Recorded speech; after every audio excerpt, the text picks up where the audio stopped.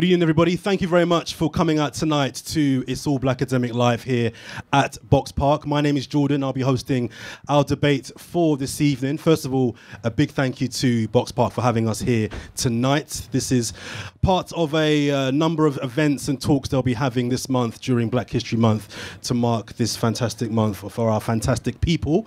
And we'll be here again on the 15th doing another debate, same place in 2 weeks' time. And I'll tell you a little bit more about that show in just a couple of weeks' time. But thank you for coming out tonight. We're It's All Blakademik, and if you don't know who the hell we are and what we do, I will go into a bit of detail about that in just a moment. But we've got together a little bit of a compilation of our previous series to give you a little bit of a flavour of what we do and who we are.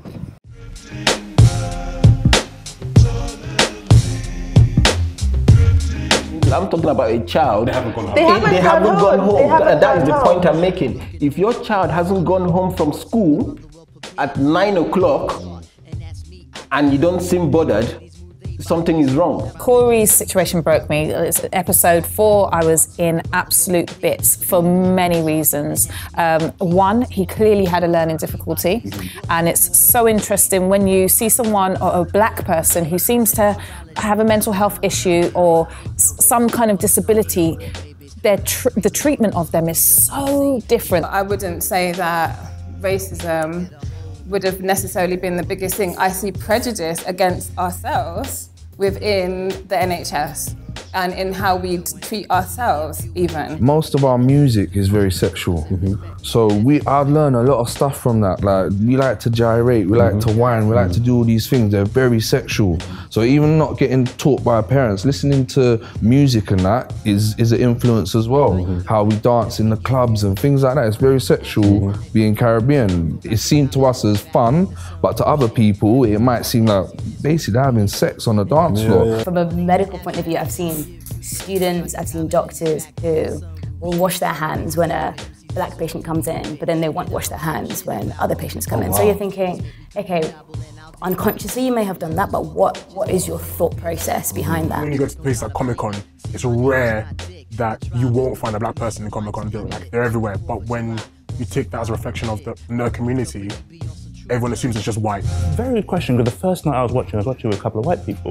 And it's just like after dinner or so, we put it on, we just thought, let's see this, we've heard a lot about it. And I thought, yep, this is good. And it reached one point where about halfway through the first episode, a friend of mine just got up and just said, I can't do it. I'm sorry, I can't do it. This is too much for me right now. And it was quite literally, she was already in tears. If you're not on the streets and like carrying a knife, then like you're doing good. Like, no, that's standard. And if we were not here and we were in an African country or a Caribbean country or something, then that wouldn't be the standard. The idea that she would just be on road at whatever, that in my mind just didn't work. In their school uniform, because that's a critical point. I kind of find that like when someone does talk about sex, like I'm someone who does openly talk about sex a lot of the time, obviously that is also why it's my job, but like I find that either intimidates people or like makes certain men think that means I'm like easy or open, and it's like, actually I don't want to have sex with you, I just want to talk. When you see it in like South Park and stuff like that, like the portrayers, these are gremlins, they're these gremlins. I'm just thinking, come on, I'm not like that. As you said, the image is different because I don't, of course, this is a gaming top, this is an esports team. Esports is a whole different realm. We come from a history where our bodies, as well as being eroticized and fetishized, have been experimented on time and time again. I've had situations where you see a single mom and she tells you, the dad of the child has XYZ children with XYZ number of women. And how did you not know that? How should she know that? She doesn't always know that. Take some time for your mind and get off them head trips. Don't try to play me. See, my name's not Dick. The tribe is the crew that make. So that is us. We have honest, open and very progressive discussions around topics and issues that we feel are important or relevant to the black community. And this was born out of just not seeing certain things discussed in the mainstream that we felt were very important to our community and our culture. And if they weren't being handled in the correct way with the relevant voices. So we just thought, let's just set up our own show and have our own discussions in a safe space where we can talk about things where but we won't be judged, and we're coming from a place of being very informed rather than featuring on the things like Piers Morgan's show and LBC, where convos that are about black people often get distorted and are often from a place of misinformed. So that's what we've been doing for about a year. We're on YouTube, so if you guys use YouTube or use the internet, which I'm sure you all do, we have a website, blakademik.com. That's Blakademik spelled without a C. Check out some of our content from our 3 series and our podcast, all of our photos and a little bit more information about us. I want to thank also my fantastic team here as well that helped me put together tonight and all of our shows. So what we're going to do tonight is have a discussion around something I think is quite important. We're going to discuss tonight Black British history. So often when you're at school or at college and you hear about black history, it's often through the perspective of American history. But I say we, me for sure, and I know many people like me often don't know too much about our history in this country and our contributions and key figures and key dates in this country. So I've got 3 guests I'm going to call to the panel to have a discussion around black history, what we need to know, what we should know, and how we can go about knowing more about, like I say, our contributions and our input into this country. So can I call to the stage, please? Get my notes here. I've got here Angelina Osborne, who is a historian and a writer. Can I get some love, please, for Angelina? I've also got Dr. Leanne Levers here, who has a background in politics and international studies, as well as specialising in justice policy. Some love for Dr. Leanne Levers, please. And finally, I'm joined by Kareem Jamal, who's a multi-award-winning historian and playwright. Let's get a round of applause, please, for Kareem. I'll sit in that one there, so we jump in that one. Yeah, thank you very much. It's a tight squeeze. I just realised one of those last clips I'm wearing the exact same jacket and shirt, so it's a little bit awkward, but we'll get past that. Thanks, guys, for joining me tonight on the show. I'm going to start with you, Kareem. Can you tell me a little bit about how much Black British history informs a lot of the work that you do, in particular as a playwright? Good evening, everyone. Oh, you are there, okay. Yeah, well, it's not just Black British history that informs my work. It's history. Our story is global, you see. And I think when we tend to talk about Black history, we start with Africa, which is fine, but we're everywhere, you see. And that's the thing that people don't understand, that wherever their people are, Black people were there. And so we shouldn't really be surprised that when we see stories over here of some Black character popping up in Serbia or Russia, or we think, oh, this is an anomaly or some strange occurrence, but actually, you know, we are everywhere. Our presence is global. So in terms of what your question was, that we recently started a series of plays. What we do as a historian, I do lectures, but I also teach through drama, because I think the visuals are a good way of teaching. So we stage plays and make the characters come alive so people can go to a theatre and see a character like Ottobah Kogowano or Septimius Severus, Roman emperor living in York. People don't know about those things, see? And then actually brings to life on the stage, you know, and show that we just done a production called I forgot my own name of my own production. Black Voices in Britain Before the Windrush, because we see to start with the Windrush as a starting point, but we've always been here. Indeed. Angelina, do you feel that there is a significant lack of understanding from Black people about our contributions to this country when we first came to this country, or are you quite content with how much as a community we know about our history in this country? It's a very difficult question. That's a very hard question to start off with. Because, you know, it's very difficult to sort of ascertain who knows what, really. But I would say that certainly it's a very... How can I answer this question? I think there's a lot of people who don't know enough. That is a given. A lot of people don't know enough about Black British history, okay? I take your point that certainly Black British history is a global history, certainly because it's part of a global empires, but that's global treatment, and I think people forget that. And I also take the point that Windrush is not the starting point. It definitely isn't the starting point. So I think people, because those narratives tend to be take centre stage, people seem to assume that that's when things began. But certainly that, of course, isn't the case, because we know that there was a significant Black community here during the Edwardian period. We can actually even trace it back to the Roman period. And in terms of there being a consistent Black African presence in this country is since the 16th century, consistent. I don't mean coming and going, I mean a consistent presence since the 16th century, and lots of work has been done on that. The problem is that the history is very much fragmented, I should say. We are not yet certainly within sort of like in people's national consciousness or within everybody's consciousness, a sort of a treatment of history, Black British history, as a valid field of study. That's still not. It is a valid field of study. People are working on it, studying, researching it, but it's not disseminating. It's not being disseminated enough. We'll be having a very chance for Q&A at the end of this. So any questions you guys have got, you want to ask the panel at the end, please just kind of keep them in your head, and we will get to you at the end of the discussion. Dr. Levers, you wasn't born in this country. No, I was not. You was not. So where was you born? I was born in Jamaica. There we go. As someone that wasn't born here, how important do you feel it is for you and other people who do move to the UK to understand the history of Black history in this country in particular? Well, for me, it kind of falls in between the two answers that were just given. So I've had the pleasure, and I guess sometimes the misfortune, of spending a significant amount of time across the diaspora. So I was born and raised in Jamaica. I did 4 years of undergraduate in the States, and then I moved here afterwards. And I think the importance of understanding Black British history specifically is rooted in this idea that I think there is this overarching, or there's this need for people to consolidate struggle and to assume, or it's easier for white people to assume that all struggles are the same. Black, Asian, Caribbean, African American, British are all the same. And I think understanding the nuances and the very unique contributions that Black British history has given towards developing an identity and to developing a very unique Black British culture is extremely important, because in understanding the history, you understand how to move forward, you understand what the issues are, you understand the nuances of the type of prejudice that you face within Britain versus the kind of discrimination that takes place within the States. And looking at the history develops a clear timeline as to how these things developed, and then in moving forward, how to address them. So I think that's why it's most important for me. Are Saturday schools still a thing? Are Saturday schools, do they still happen? They do, yeah? How important are Saturday schools for our community in particular?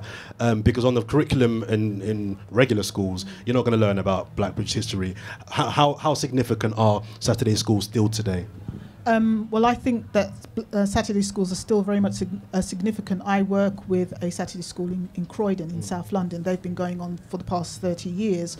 But we do know that supplementary schools started in the 1960s as a consequence of discrimination that children were facing at schools. And also the fact that when they entered schools, say if they came from the Caribbean, they were immediately being classed as educationally subnormal by virtue of this is what the educational system, how they regarded people of African heritage. They were simply not intelligent enough to do well in school. So as a consequence of that, it was their parents that got together and established these supplementary schools, and they are very important. Not only because they give them additional sort of support, educational support, but also they give them their cultural heritage, their history and their heritage, what they would not learn in schools, because schools, the mainstream system is not interested in teaching that. They're interested in maintaining the national identity, which is the great and the good, Britain being great and Britain being white. When you think of British history, you always equate it with being white history. It's always racialized in that way. So supplementary schools are extremely important, as they were then in the 1960s and certainly now in 2019, as to instill within our young people a sense of community, a sense of responsibility and a sense of self-worth and self-empowerment. And are you guys ever surprised about things that the average Black person, I know that's a bit of a weird phrase in itself, but Black people you kind of come across don't know about Black British history? Is there anything that you kind of hear, oh, you didn't know that, or you didn't know that? Is there anything that ever surprises you or shocks you that we don't know about the history in this country?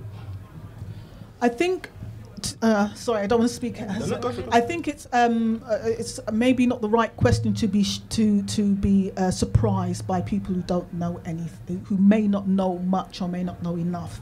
a lot of the times, so I'm a lot older than you guys. My parents didn't teach me anything about about Caribbean history, and I really wish they had, about their experiences. My parents are from Jamaica. I wish they told us a lot, but they didn't. They didn't tell us anything because they thought, we're in Britain now, you're British, you should learn about British history. It never occurred to them, and this is no sort of indictment on my parents, it never occurred to them to teach us about our history and heritage. They thought that we are British, so we should learn about British history and British heritage. So it's never really surprising.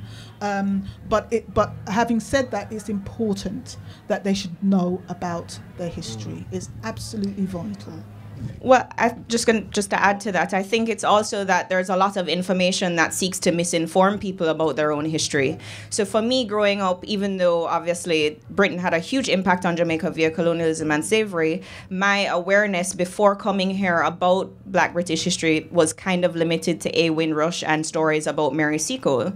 Now, stories about Mary Seacole, growing up as a kid, because we were never able to see pictures, a lot of us didn't know that Mary Seacole was Black.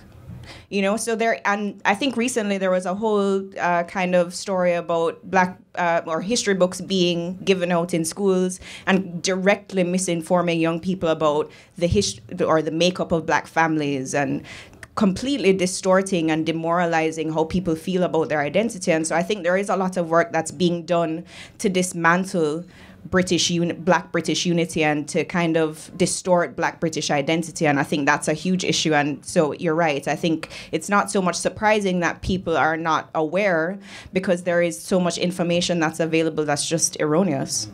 Kareem, so go on. No, go on. I was just going to say that the misinformation is in lots of ways deliberate. I mean, if you deliberately distort a person's history, keeps you in a certain place where you need to be. It's in the dominant culture's interest. It's in their interest for you not to know your history. Your history will empower you. And if you're empowered, you're going to start making certain demands that they're not willing to meet. So being ignorant in that sense is definitely a deliberate act. You made the point, Kareem, at the start there that because black people have traditionally been all over the world, we're not just been in one or two places on the planet. How difficult then is it to kind of learn Black British history in silo? Because if we've been all over the world since day dot, is it even possible to kind of, okay, I want to learn about Black British history? Is that even possible if that's attached to other parts of history? There's a lot being said actually, which I want to address. Going back to before I answered that question about the doing for self and Saturday schools and things like that. And when we had this, we've been so engulfed with this whole Brexit thing. And a lot of the arguments were around about who's a foreigner and that kind of thing. It's really interesting because the English who pride themselves on being Anglo-Saxons are actually foreigners. Mm-hmm. Just depends on how far you want to go back for the narrative. Yeah, so they're invaders. They only came here in the 5th century. So depends on where you want to start the story as to who is an immigrant or not. You see. So on Saturday school, we teach what we call Africology. We turn it into an ology. We don't talk about Black history, we talk about Africology, which is the phenomena of Africans all over the world. So, and you learn these kind of things that you would never have a hope of learning in school. And some of the things that you just said were really, really, really important about Mary Seacole, and not even knowing that she was, a Black woman and things like that. But these things are not accidental, as you said. They're systematic things that are put in place to capture your mind. You see, and to keep it in a place where you don't learn about yourself, because then you're empowered and that kind of thing, So this is systematic. We forget where we are. We're in Britain. Britain is the mother of all of these institutions and these systems that are set up. She is the master of them. And sometimes we forget where we really are and why we can't get ahead, because these things are put in place to prevent you from stepping forward. And just on the question of regarding learning about Black history and Black British history, how difficult is it understanding where we started, where we've gone? Is it possible to learn about Black British history on its own? It is possible. It just depends on the will. David Walker, an 18th century abolitionist, talked about the spirit of inquiry. So that comes from here. Mm-hmm. So first of all, you have to have the desire to want to know. To find information is easy. You've got Google. I mean, of course, you have to be empirical and you have to cross-reference. You can't just trust the first thing you see. So you have to cross-reference stuff and, and be that way, that practical. But there's nothing preventing you, providing you have the desire to want to learn. And that's the thing. And the thing, what I work on initially is the psychology, which is to take away the desire so you're apathetic, and you rather go on Xbox, or you rather go. And we're the party people, aren't we? We like to have a good time, and we have a good time. We don't have time for learning, and that's something that is encouraged. So we don't seek out those priceless pieces of information that would empower us. Ladies, are you noticing more and more people wanting to know about Black British history? And is that on us? With Google, with the internet now, we don't really have an excuse. Do you know what I mean? There's not really an excuse anymore to seek out and find about your heritage and where this journey began. Are you noticing more and more people, Black people, are actually deciding, you know what, I want to know about my history, and I'm going to actively go out and find the truth? All the time. There is a real hunger. There's always been a hunger to have knowledge of self. Every time I do a talk, presentation, it's full. People are interested. I think a couple of weeks ago I did a talk with a caller at the South Bank Centre, part of the Africa Utopia weekend, and every seat was taken. It was like 900 seats, and every seat was taken. And when we had the Q&A, people wanted to stand up and they wanted to ask questions. How do we do this? What do we do? How do we find out more? Where do we look? Always asking. It's the hunger, the desire to learn is there. And just on that, Dr. Levers, I'm noticing a lot more Black people, I don't know if this is kind of just purely aesthetics, but changing their hair back to Afro, and changing their name back to the name of their motherland. And I'm seeing in my circles a lot of Black boys and girls with a thirst and a hunger to kind of go back to their heritage. Is that just me, or the clothes they wear as well, and just being proud of who they are?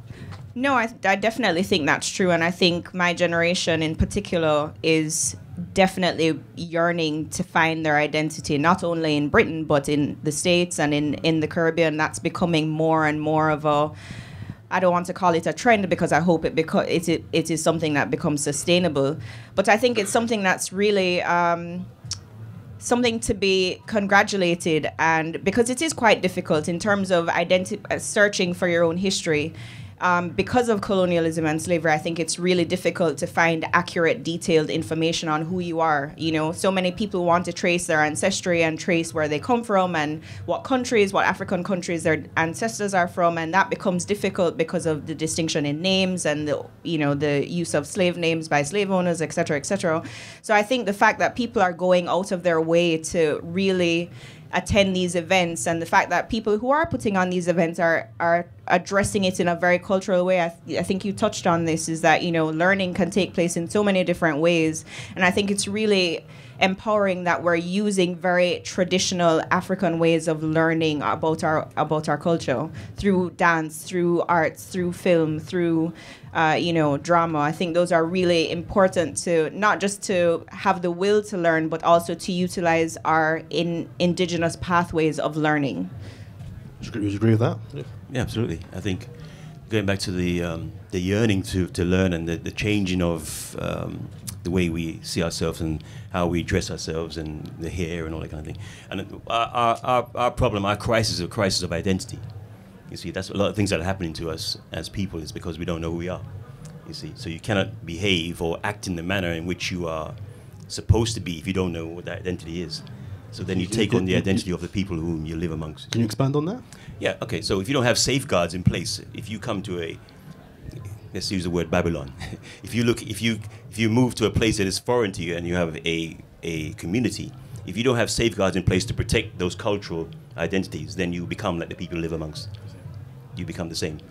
Because I remember when I go to school, when I was going to school, it's good to see a lot of young people in there. There's things you could say that you heard, and you could say straight away a Black person that's not a Black person that did that. Like a news item, for instance. You can't say that now. Because those behaviors are now become commonplace amongst us as well. Yeah. And that's because the cultural parameters that we had and barriers to protect us are no longer in place.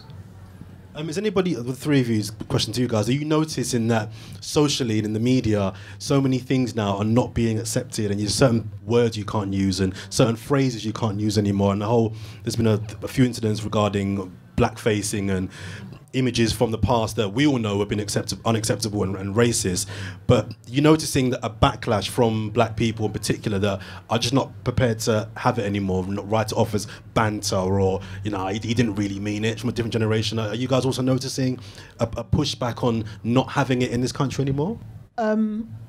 I would say that it's certainly encouraging that that's happening, that people are rejecting these behaviours. What's the problem is the pushback from those who want to continue to do it. That's, I mean, as you said, African people, African British people, people of African heritage have always been pushing back. It's the problem is constantly having to justify why it's offensive, and white people or people who are doing it are saying, why can't I do it? So I think we have to sort of explore that in a bit more interesting. It's about how they're culturally conditioned to think that the world belongs to them. Well, that's what they think, so why can't I do it? I can do what I want, but we can't do what we want, and I think we need to sort of maybe explore that. Osleeva, you agree? Are you noticing the fact that, yeah, maybe we've always not been happy with certain references and terms being placed upon us, but there's still a lack of understanding amongst non-black people as to why? It's interesting. I do think that there is a pushback, and that's becoming increasingly seen. But I also do think that, similar to what you were saying, there is this pushback from the powers that be to prevent us from doing so, whether that's in the workplace. You know, I coordinate a group called Dope Black Women, and constantly within our group, we're having conversations about women being in the workplace and wanting to have a discussion about race, and somebody saying something offensive and not being able to have the voice to do so, just to even explain, much less to hold the person accountable. And I think the structures and the institutionalized prejudice that we have is a huge block in order to have our voices heard and have the message to really be to resonate and to be validated. Not that we should have to have it be validated, but in order to create some sort of change, that's kind of what you need. So I think it's great, but I do think we have a long way to go. And I think there's something to be said for unifying our voices. I think there's still way too much dissension between the thoughts that we have as a community and the perspective that we have as a community, because I'm constantly having arguments with people about the idea of how far we should go to fit in, or how far we need to assimilate, whether that's accents or the way we dress, or the fact that me wearing this Ghanaian print to work was a problem today, you know? So go on. Well, yeah, so I wore this today, and I have very few black people that work at my local authority, which shall not be named. But yeah, my boss took me to the side and said, "Oh, you're very colorful today," even though I'm wearing all black. And he was like, "Oh, you know, maybe you should reconsider what you're wearing." And so it turned into a very long discussion about why I should be able to wear this and why I shouldn't be able to wear this, and so on. And the only time we are not allowed to, but the only time it is encouraged is during Black History Month, which it is today, but not on the day that is allocated within our institution for Black History Month. So I still think that those are huge issues, and there are people within my workplace, within the community that I try to, you know, fit myself into, that are quite happy to just slip right in, because it means that they'll be able to keep their job. It means that they'll be able to live their life comfortably. It means that they won't have to deal with the pressures of holding other people to account. And I do recognize that that's not everybody's role. Not everybody is equipped to have that voice, and that's fine. But to oppose it or to push back on people who are trying to have that voice, I think is problematic. And I find it still far too present within the community. I think what you just said, you're talking about two distinct things happening here. You've got, like, in the media, for example, you've got all these clamoring of voices that saying this is unacceptable, we should all sort of, we shouldn't take this type of behavior. But the other reality is you going into your workplace and then having to deal with these, which is a microaggression. Yeah, definitely. That's a microaggression that people are still facing day to day. So we have to think about it to the extent to which this type of discourse that is getting a lot of traction up here.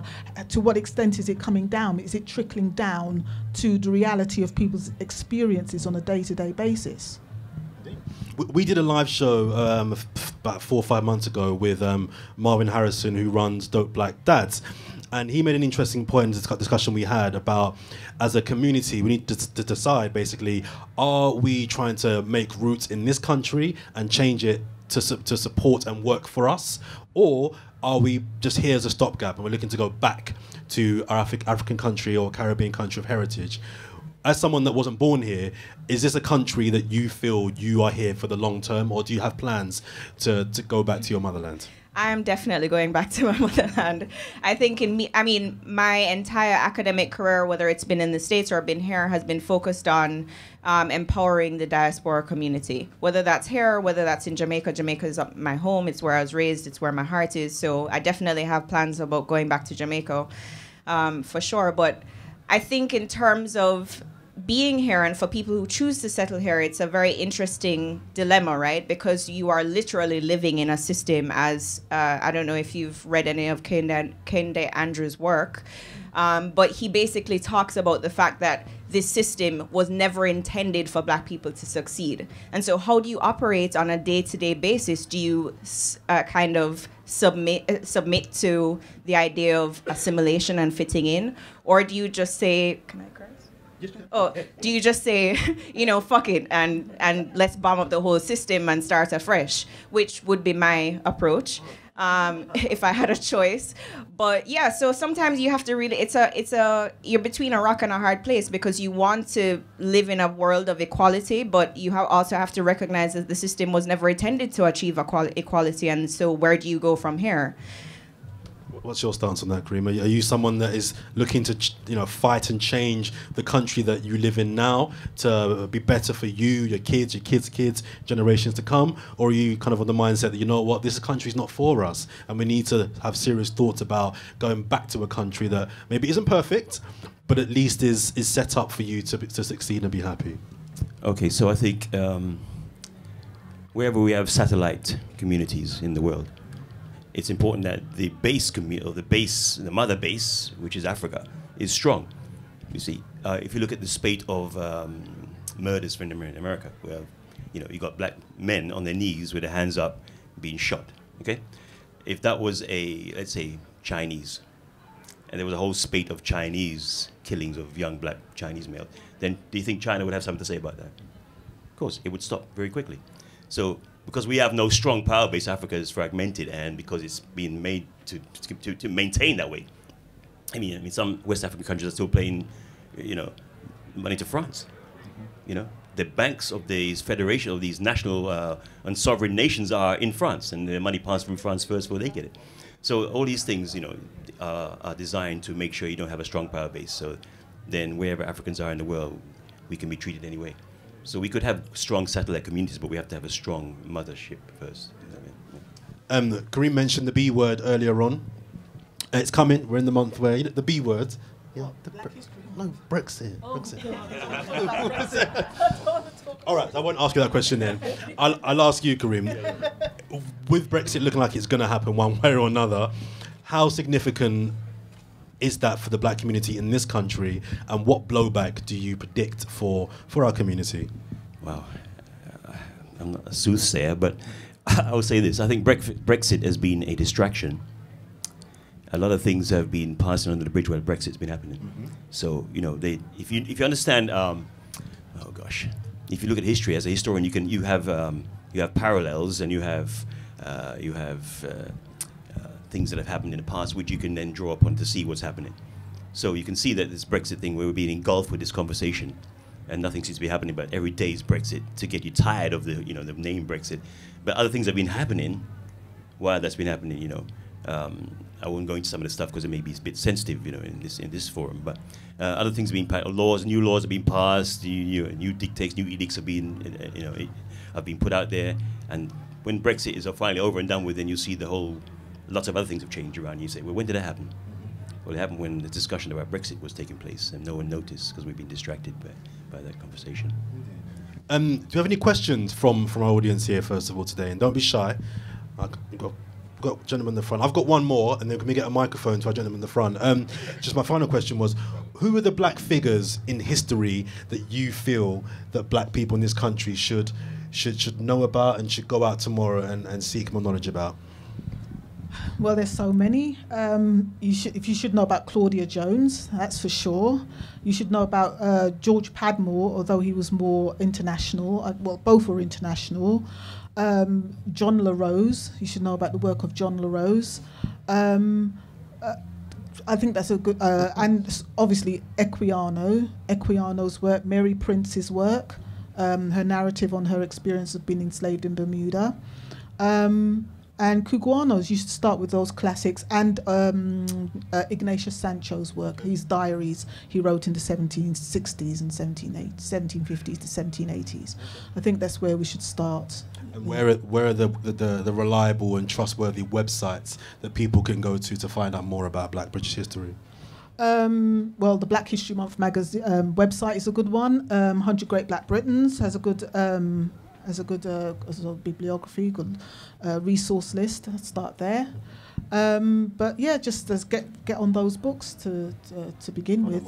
Yeah, to find out more. Absolutely. Cool. Can we get a mic to the gentleman at the front, please? Hey, I was going to ask this brother here, sorry, I forgot your name. Kareem. About the what you said about Brexit and the sort of things that have gone underneath, but I don't know if that's straying away from this topic. Go for it, sure, question. Okay. So can you elaborate a bit more about some of the laws that may have been passed that people don't know about clandestinely? I really don't want to say too much about this particular thing, but I would say this, that our voices have been silenced, so almost that you can't go to work. You talk about dressing in certain attire. You can't go to work and you can't say certain things for fear of losing your job. Other groups can quite easily have that conversation openly, but you can't say the way you feel about certain things. For instance, I forgot the name of the actress, a young actress that lost her role in The Colour Purple.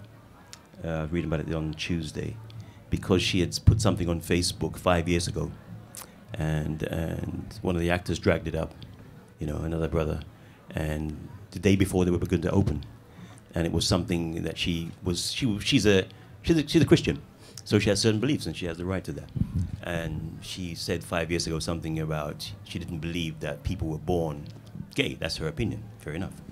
And she had made an opinion about it on Facebook, and that was 5 years prior. This gentleman found it, dragged it up, and put it out there on Twitter, and she lost the role because of it. It's the day before the opening and so on. So I thought, because she couldn't say how she felt about that, and I think she has the right to say what she feels. Everyone has the right to say what they feel. She wasn't hating on anybody. She was just saying, "This is what I believe." That's all she said. So there's certain conversation we can't have because the power paradigm is shifted, greatly. And I think Brexit is a distraction where lots of these things have passed under the bridge. Any more questions, guys? Don't be shy. There we go. Lady in the middle. Hello. So my question is about the history, and actually when Black people do find out about the history of Britain, like I recently read the book Why I'm No Longer Talking to White People About Race, and there was a whole chapter on like the slave ports in Liverpool, and I learned a lot. I didn't use Google, that was how I found out things. So then after reading that book, how do you kind of manage your view of white people? How do you not despise them after finding out the history? Yeah, basically, how do you challenge? I do my best to ignore personally. So my approach has always been, I care about people who care about me and my community. And if you don't fall into that category, then I'm not concerned. And unless I'm affronted with it, as I often am at work, the way that I reconcile it is just finding my safe space, finding my community, and being able to vent to them and having them to be able to understand without me having to explain it. And I can't express how comforting that is.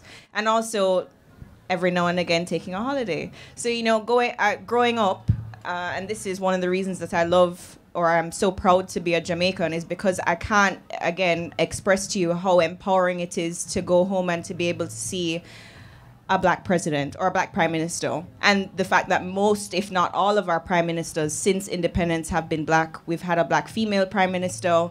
People in power, they're all you know, of black are either black or at least of black descent, because we have a huge mixed race population in Jamaica as well. So I think reaffirming your space within the communities that you have here, but also exploring the empowerment that you can find outside of Britain as well, and going back to the spaces that you're from, you know, that heritage and that those stories lie within.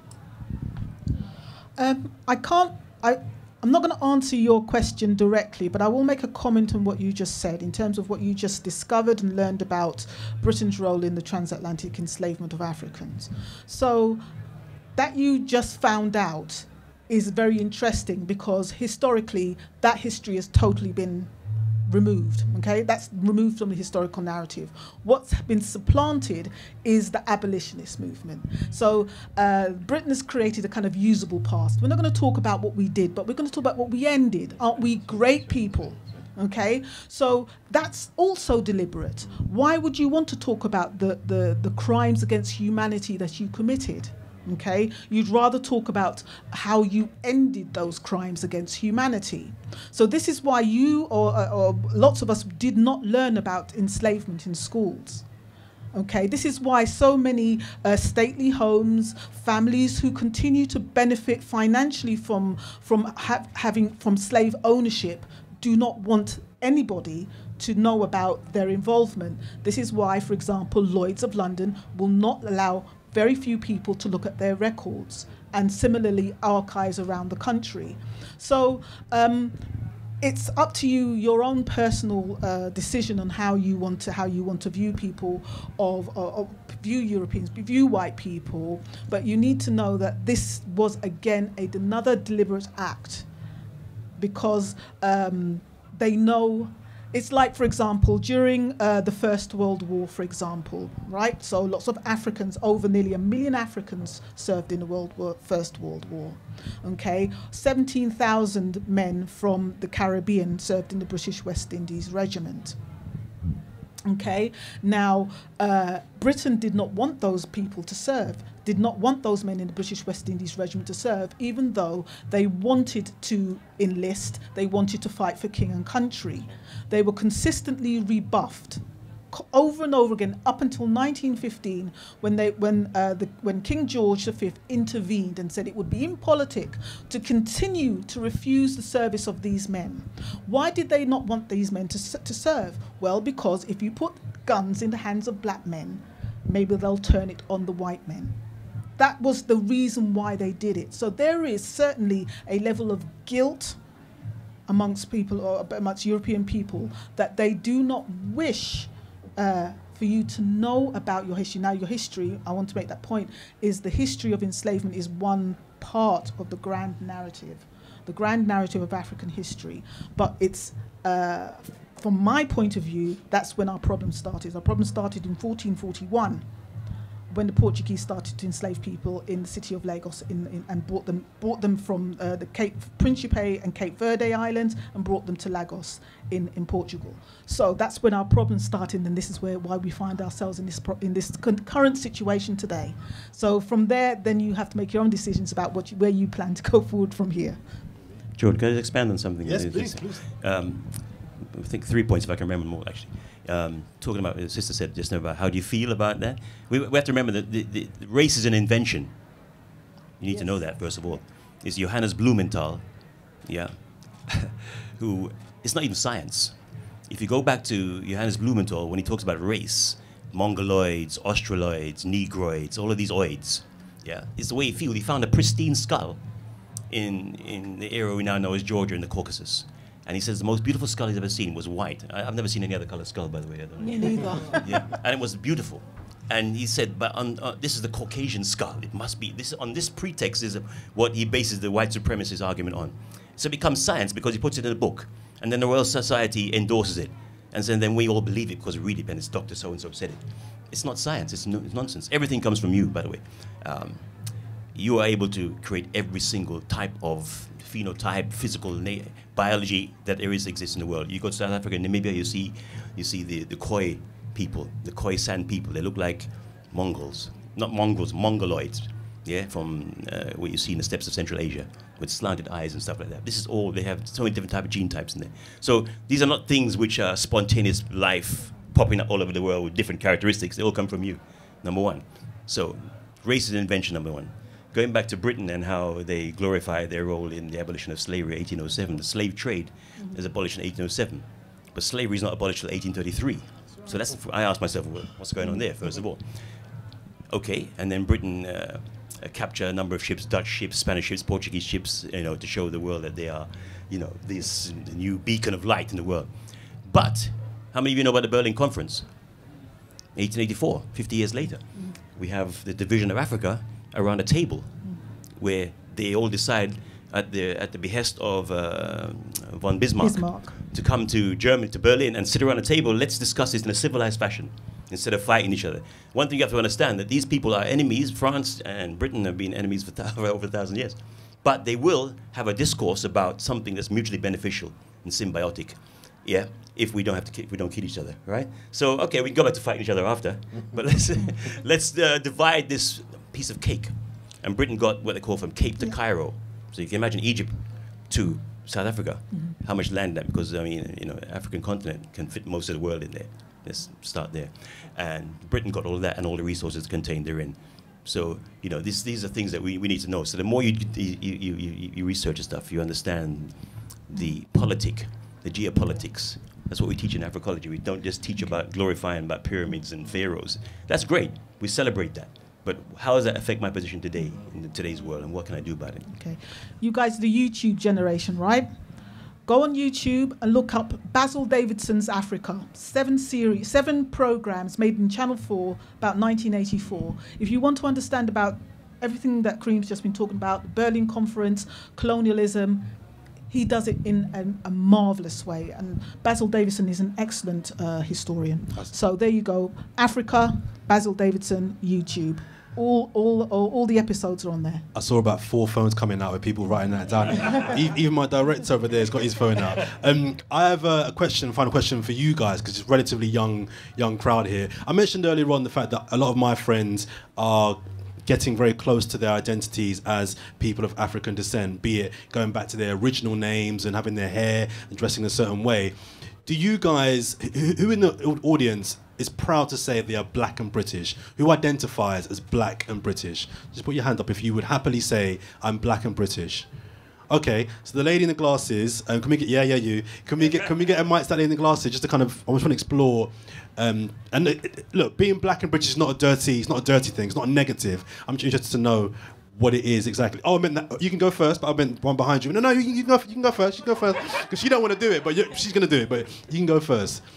The reason I would identify as black and British is because I was born here, first of all. My parents are Jamaican, but because I don't know much about the Jamaican history, and I don't know much about the black British history either, but I think because I've just been, you know, born and raised, and when I used to go back home to Jamaica, they would call me a foreigner as well.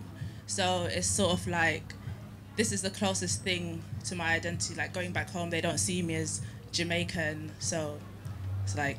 So what is it about being black and British that you particularly identify with? Is it the food here? Is it the weather? Is it the way they talk? Is it the fashion? Are there things that you tangibly identify with as black and British? I would say that black British people have a certain culture, like the music, the food, the way we sort of do things, and it's very different from being black African or being black Caribbean and being from those places, like born and raised like how you were. We are very different. We're both, I'd say I'm Jamaican as well if people were to ask me, but I don't know, I think it's very different culture, and maybe you'd agree. It's quite a personal question, and tell me to go away if it's too personal. On forms, what do you put?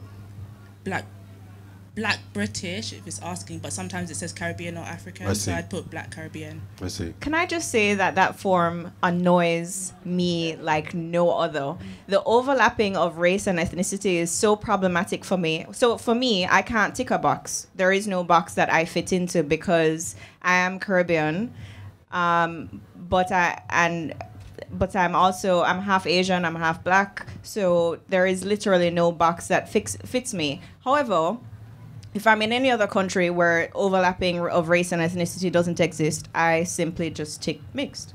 And why is that? I don't understand why I do understand the necessity, but I find it hugely problematic that I was talking to another girlfriend of mine who is Black British, and her parents were born here, her grandparents were born here, so she has 3 generations of being British.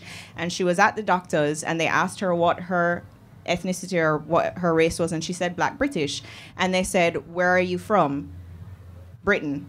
Where are your parents from? Britain. Where are your grandparents from? Britain. And they literally forced her to take Afro-Caribbean. And so even the idea of being proud to be a Black British person doesn't, you can't do it, you know, or you're not allowed to. Can I just say something quickly? Go for it. Yeah. So I've not forgotten about it, by the way. I'm coming to you next. Don't worry. Same question.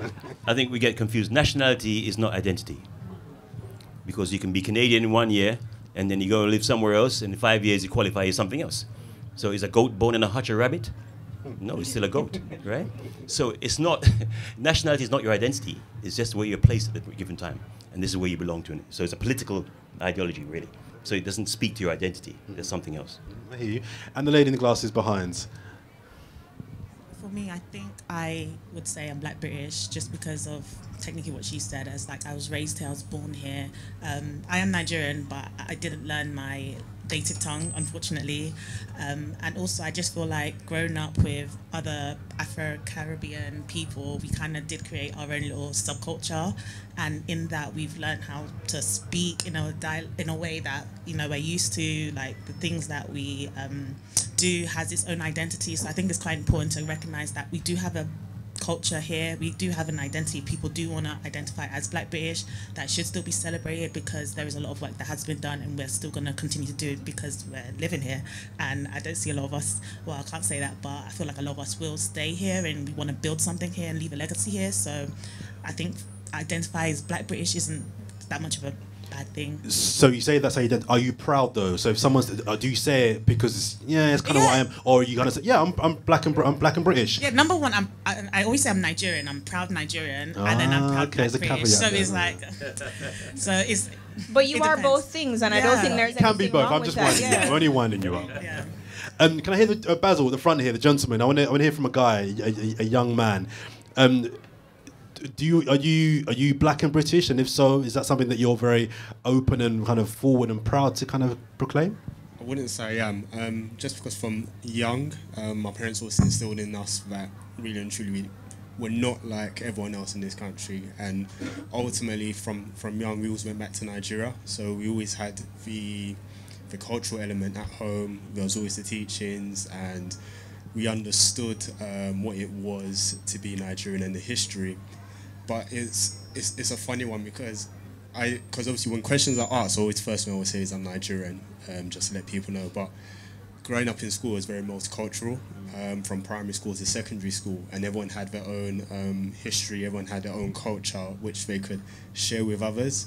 And I think that made you proud of where you came from, because you could see it from other people around you, whether they came from the Philippines, whether they came from different parts of Africa, whether they came from different parts of the Caribbean.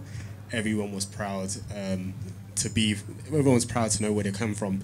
And I think from the friends and the people I knew, everyone understood their culture and where the parents came from. And I think there was an element of teaching that came down from the parents, where people understood their countries of origins. Whereas if you compare it to America, many of them don't really know where they're from, and they find it confusing where we identify first from the countries our parents were born from, and we have an element of understanding and education as to what our countries are from, what our countries are like, whether it's from Africa or the Caribbean. I just have one final question and I've got to wrap. Does anybody that wasn't born in this country or have parents that are not born from this country find it difficult to maintain their Nigerianness or their Jamaicanness? Is it a constant fight to try and preserve, the heritage of where you come from? I'll start with you, Basil. Being in this country, do you find it difficult to not eat fish and chips and to not talk English and to not listen to, I don't know, Coldplay or whatever, I don't know, whatever? I think I'll say when quite easy for you. Yeah, no. I'll say no. When I was younger, it definitely was quite difficult, just because I don't think we embraced it as much, just because sometimes it can be seen as embarrassing. But I'll say over the last, let's say, decade or so, it seems there's a resurgence of people who are proud to display various aspects of their culture and celebrate it more. And I think right now, in the day and age we live in, there's more openness to show that, to show how proud you are, and to create various platforms where people can openly, conversate with each other and create these communities where they can celebrate that. Guys, we've got a fantastic poet coming up to finish off the evening. But before we wrap up, can I get a round of applause, please, for my three panellists, please? Thank you very much. We had on one of our early live shows a gentleman called Trees with Roots, put your teeth in, Jordan, and he smashed it so much I invite him to come back. So can I invite Trees with Roots to come to the stage, please? And we'll vacate the stage.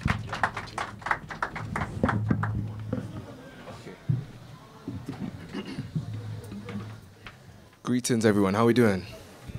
We're good, yeah? Okay, good. So this is a poem called Roots, and it's a tribute to Malcolm X. There is power in a people who know their names, who can trace their lineage back all the way to the place of their original race, who know themselves and can proudly say, I know from where I came. Now I can finally say I'm at peace with the way my heritage was displaced. We were given new names so that forever we be changed. Broken, disunited, and known as a Carter or a Dale. This is why they disconnected us from our roots. For helping me to see that, Malcolm, to you I salute. No longer a victim of abuse, I have removed the identity that was left stamped on my breast. I have decided to undress and replace it with an X so that I can refine that treasure chest containing all those gems of knowledge and history which was literally ripped from me to arrest my spirit and strip from me my humanity. I choose to break free from this insanity. In school, they had me itching like a fiend. My self-esteem was crushed by the same regime that calls my people backwards and the West supreme, whilst at the same time missing out key parts of my people's history, like how even before there was a West, Africa had kings and queens that influenced all these civilizations, from the Greeks to the Romans, Hebrews and Germans, or even how Britain's revolution was built from slavery. But I guess that's what happens when we allow our kids them to feed from the same hands that oppresses we. And I always wondered how cotton got into these industries. Until the lion tells its tale, the story will always glorify the hunter. I understand my people went through lightning and thunder. How we're still here shows our strength. I gasp and wonder. We are survivors of one of the most violent plunders, but rising like a Viking, I'm fighting for my right and light in a fire, because God knows we need uniting. If only we knew our history, we would walk tall, looking our sisters and brothers proud of us all. The obelisk that you probably know as the Washington Monument was originally taken from Africa and known as the Tekhen. It symbolized the resurrection of life 2,000 years before the coming of Christ. When I learned this, wow, I surprised my mind, died inside, revived, my life re-arrived and jived. When I realized my truth, I was reborn. Now tears form streams as they fall from my eyes as I see my people blinded to our truth. One look at our youth and it becomes clear we are trees that have lost our roots. So tonight, I encourage you to recover the loot which was taken from us and stuffed in the boots of these thieving pirates, because now these empires have reached the highest peak. They must now reap their entire seeds of pillaging their colonies like cancers. The biggest thieves and gangsters are not in the news. Oh, no, no, no, no. They are reserved in the rooms and offices of museums, Robin Hoods in reverse, conserving so many of our articles. You would have thought it was farcical how far these tools would go to keep us from re-reaching our cardinal. Black Madonnas, Banyan bronzes to Sphinx noses. We are powerful. We just don't know it. Read. Know your history. Wake up and rise. Remove the sleep from your eyes. Sleeping is for the night. This is the hour to decide where our future will lie. We have to ask ourselves, what will we be? A generation of revolutionaries like Malcolm X, or the generation that's stuck on our beds? And I leave it there. Thank you very much. Thank you. Where can people find more of your work? People find more of my work. Trees with Roots. You can search me on Instagram, Trees with Roots. I'm still kind of fresh with the online social media kind of stuff, but you can find me on Instagram, Trees with Roots. And I'll be doing a few bits and pieces, painting projects, some more poetry in the future. So thank you very much. Thank you very much. Thank you very much. Big up, man. We're going to wrap it there, guys, but thank you very much for coming out tonight. If you're not following us across all of our socials, please do so. We're also on, we have a website as well, www.blakademik.com. That's Blakademik spelled without a C. We will be launching season 4 just after Christmas with plenty more content. And what we want to do is get a lot more ideas from you guys. So let us know on Instagram, Twitter, Facebook, email us what discussions you feel are important that should be had. And if you've got guests you think would be great, let us know. Please get in touch with us and let's make this more of an interactive thing. But we'll be back here on the 15th for another discussion, which will be on why US major stars, hip hop stars, are jumping on grime music. So what is it about major US figures that are so interested in UK grime music? And I think it's more than just money. But anyway, 15th of this month, tickets are available as we speak. So if you want to come back in 2 weeks' time for a panel for discussion on that subject or anything more than that, hit us up, let us know, follow us on our socials. Thanks for coming out tonight. Get home safe, guys. Thank you very much. Thank you.